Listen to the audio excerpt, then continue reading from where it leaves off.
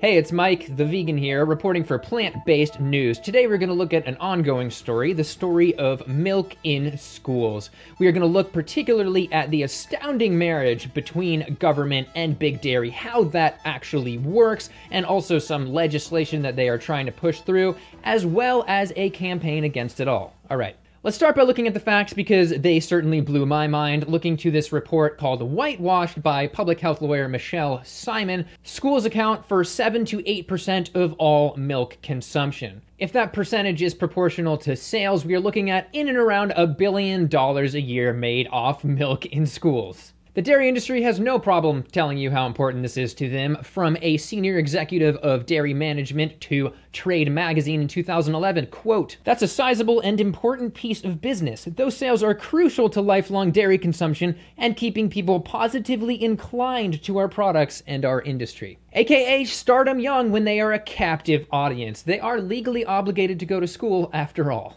So it's no surprise that the dairy industry is trying to milk that udder even harder. From a dairy promotional organization, quote, "Schools and processors are realizing 58% of current potential. Potential is defined as milk with every meal. And once they've achieved that, well..." Jimmy, yank that water fountain out. Boys, come on, milk fountain, closer this way, bring it in. Come on, we got work to do. Well, we will mainly be looking at the US here. We have had large international organizations pushing the consumption of milk in schools for a while now. From Seed the Commons, quote, "World School Milk Day was launched in 2000 by the United Nations FAO to raise awareness of school milk programs and to encourage schools and other institutions to do more to promote dairy."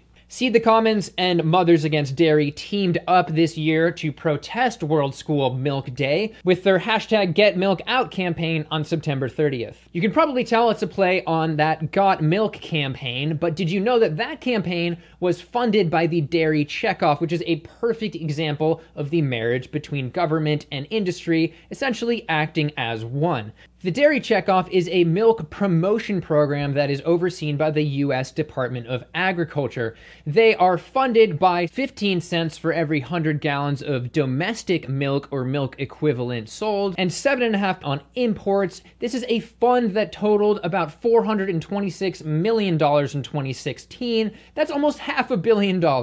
It takes that cash and does ridiculous things like this program, Fuel Up to Play 60. It is the largest in-school health and wellness program and was started by the National Dairy Council and the National Football League, or the NFL. So now you can start your children off with brain damage from slamming into each other and also diabetes from slamming down the chocolate milk. Neither of these organizations belong in public schools. Now back to Whitewashed, it is, quote, "Active in more than 73,000 schools, it enjoys $50 million annually from checkoff money, or $250 million over a 5-year period. One of the program's, quote, success stories features a school in West Fargo, North Dakota, which put up posters promoting Dairy Week, distributed free Greek yogurt samples, and gave out yogurt bars for correct answers to their dairy trivia game." All right, kids, what's healthier, soy milk or cow's milk? Soy milk! Billy, that's the wrong answer. Guys, come over here. We're going to waterboard him with soy milk. Still think soy milk's healthy, Billy? Yes, they were giving out yogurt, which means that this conversation is about more than just milk. It's about all dairy products, such as cheese, which is the main source of saturated fat in the U.S. diet.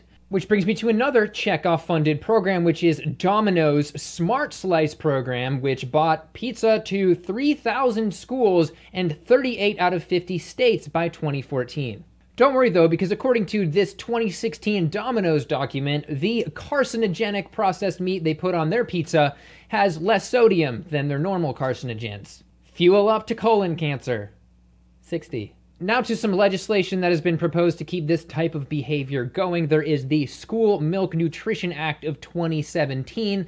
From Ohio's Country Journal, quote, "The School Milk Nutrition Act of 2017, introduced by Representative Thompson and Courtney, would allow schools to offer low-fat and fat-free milk, including flavored milk, with no more than 150 calories per 8-ounce serving, to participants in the federal school lunch and breakfast programs." Surprise! This is overwhelmingly supported by the industry. From the CEO of the National Milk Producers Federation, quote, "When kids don't drink milk, it's extremely difficult for them to get sufficient amounts of 3 of the 4 major nutrients most lacking in children's diets: calcium, potassium, and vitamin D. Okay, well, a cup of whole milk only supplies about 7% of your daily value of potassium at about 320 milligrams. Interestingly, a cup of coconut water has almost twice that.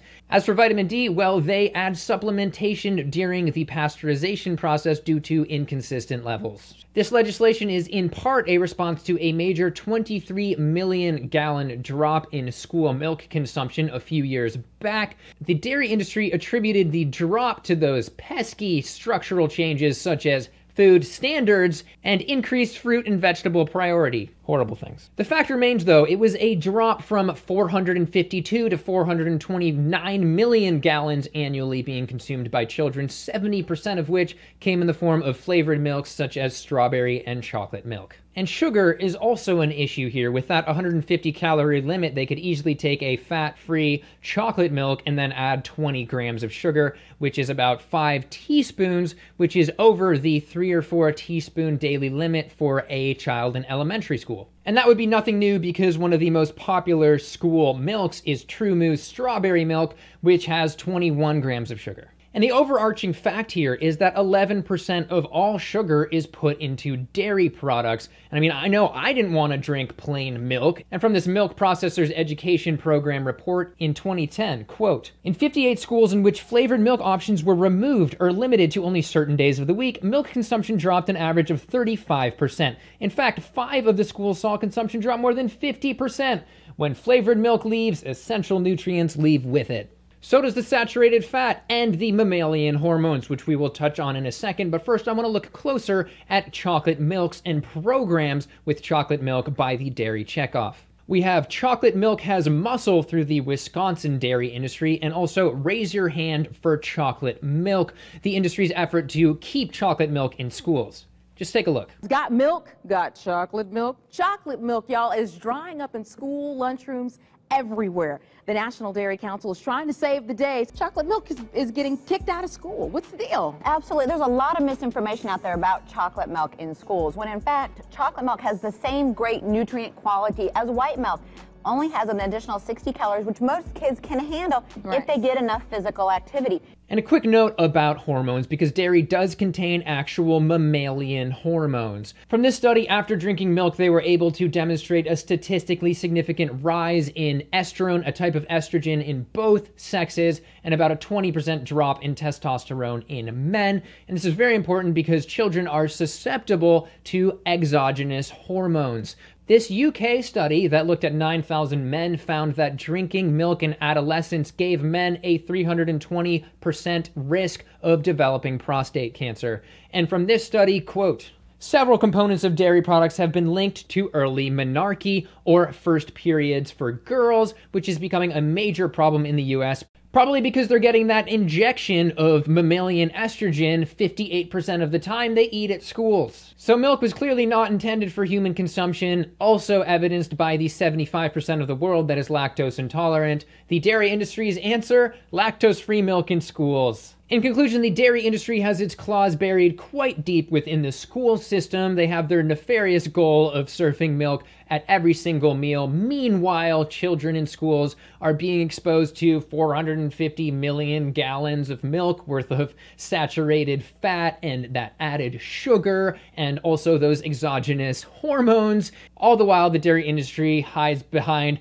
utterly false notions of nutrients that can easily be gotten from other foods or are added supplementally anyway.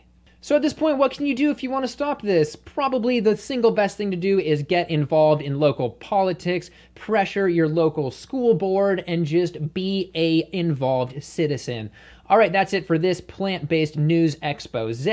So what do you think? Is there any hope to get the dairy industry out of schools? Let us know down below if you have any other solutions for doing this. More creative, the better. Just go for it. Okay, feel free to subscribe to plant-based news and also my channel, Mike the Vegan, and also share this video. Get the word out there, like it to get it more relevant, and I will see you next time. Thank you for watching. Got milk, got chocolate milk. Chocolate milk, y'all, is drying up in school lunchrooms everywhere.